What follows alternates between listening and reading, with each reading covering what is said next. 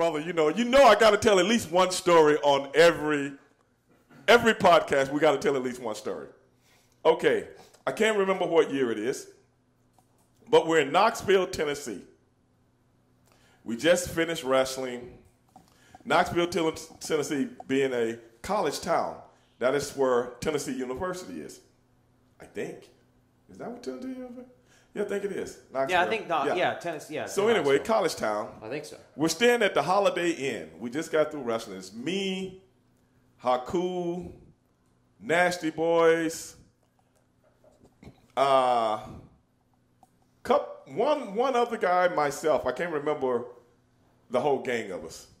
So we waiting in the lobby. We're gonna go hit some of the college clubs, you know, little bars and stuff like that. Because where our hotel is, they're in walking distance. Okay, you would have loved this, man, if you had been there. Because I know you down with all the college bars, the drunk that you are, you know. So. Well, we would have, you know, your liquid courage would have been. If they have some apple juice on top. Yeah. But anyway, you would have loved it. And I would have loved to see you there and you're drunk and shit and somebody drug your ass outside and threw you out the bar. That's what I would have loved to see. The bars would have closed and you and I would have went to a black strip club, the nearest black strip club in Knoxville. Yeah, like Atlanta, probably 200 miles away. You know, so anyway, I come down. The guys are already down there, some of the guys. Might have been the Barbarian with us also. The guys I come down the stairs, and there's a guy working behind the bar, okay? I don't think I've ever told this story before. There's a guy working behind the bar, the bartender, you know? And the Nasty Boys, I remember Knobs going, "Hey, Stevie, do you know this guy? You know this fucking guy?" And I'm looking at the guy, and I'm like, "Where do I know this fucking guy from?" I knew his face. He's a piece of shit. It's Knobs. You know, this fucking piece of shit here, you know. And I'm like, yeah, you know, he fucking told on the guy. And I'm like, what are they talking about? He told on the guy in the movie. What movie? He was talking about a movie, you know the movie when he told, this is Knobs and Sachs. You know the movie when he pimped on the Jewish guy, you know. Then I looked at the kid again. Guess who it was? Matt Damon. No shit. Matt Damon. Matt Damon was the bartender? Yes. He's there. You know how they method act, so he's being a bartender for real. I don't know if what he was getting ready to play. I don't know. Right. You know, this is before he had went through the roof. Right. So he did a movie called School Ties about a private high school. Mm-hmm. And Brandon Fraser was a Jewish kid that they recruited to play quarterback because they wanted to beat this other private school, rich kids. Yeah. And Brandon Fraser was Jewish, and all the guys told him, don't tell the other guys that you're Jewish. Yeah. And Matt Damon found out he was Jewish because his girlfriend liked Brandon Fraser. So he told all the other guys on the football team he's Jewish. So he started getting the business. Yeah. You know? It's only a movie. But Sachs and Knobs and all that, they taking it for real. You know what I'm saying? Because I looked at him and I go, wait a minute, I said, you the fucking guy that told about the Jewish guy. And he go, yeah. He's like, yeah, man, it's just a movie though, you know, blah, blah, blah. We marking out, you know, I'm like, oh, Sachs is like, this son of a bitch. And he hits him in the fucking chest. Bam.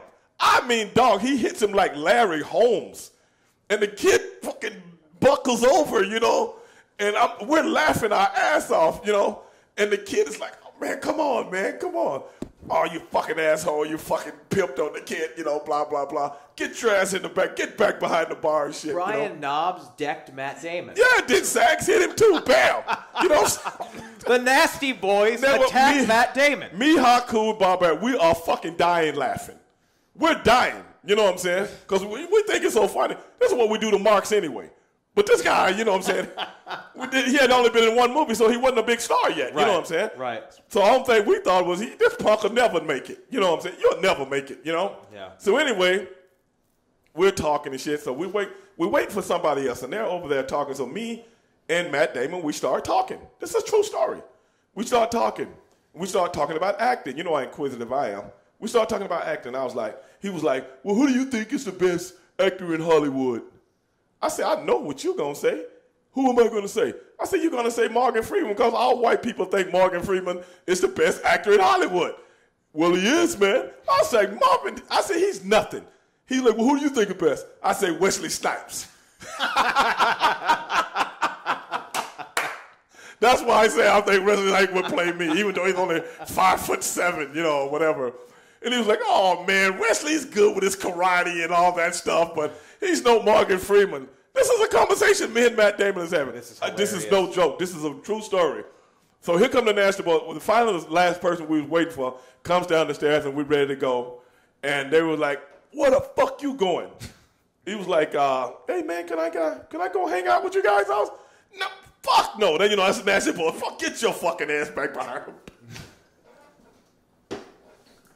Oh, my God. Oh, my You know, God. and I'm like, okay, the Nasty Boys, they're getting kind of lit now. You know what I'm saying? So, you know, so I told the guys, I said, look, brother, don't, you know, if it was left up to me, you could go, man. But these guys, man, you know, hey, that's how they are. If I was you, I wouldn't want to go, man. So just chill out, man. He was like, oh, okay, man, Well, we left and went down to the bar and stuff. I've never thought about it again. Next thing you know, this guy's one of the biggest stars in Hollywood. Yeah. Yeah. And I've seen the Nasty Boys cave his chest in several times. So actually, I told my daughter, who was a theater arts major, you know, she'd been acting since she was a little kid. Right. So I finally told my daughter this story a few years ago. This is no lie. I told her this story.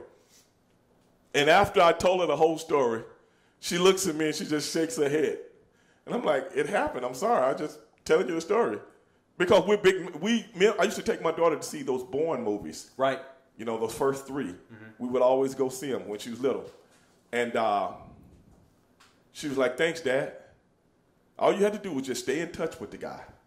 You know, and treat him like a human being. And who knows, today you could have called him up and maybe he could have helped me out. But no, you're going to beat him up. And I'm like, I didn't beat him up. The Nasty Boys beat him up. So that's another Stevie Ray story. And this actually happened. No lie. Matt Damon, one of the biggest stars in Hollywood, I saw the Nasty Boys almost cave his chest in one night in Knoxville, Tennessee.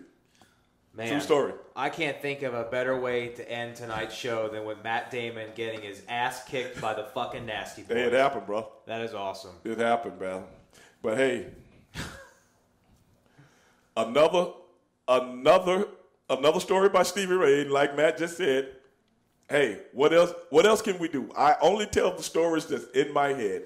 And for all you saps out there that want to chime in and say he's lying, Matt and other people have told me to be nicer on the show, and I'm going to do that. But hey, we appreciate everybody watching the show, giving us all the comments. They call me Stevie Ray. For my man Matt Topolski, we are out.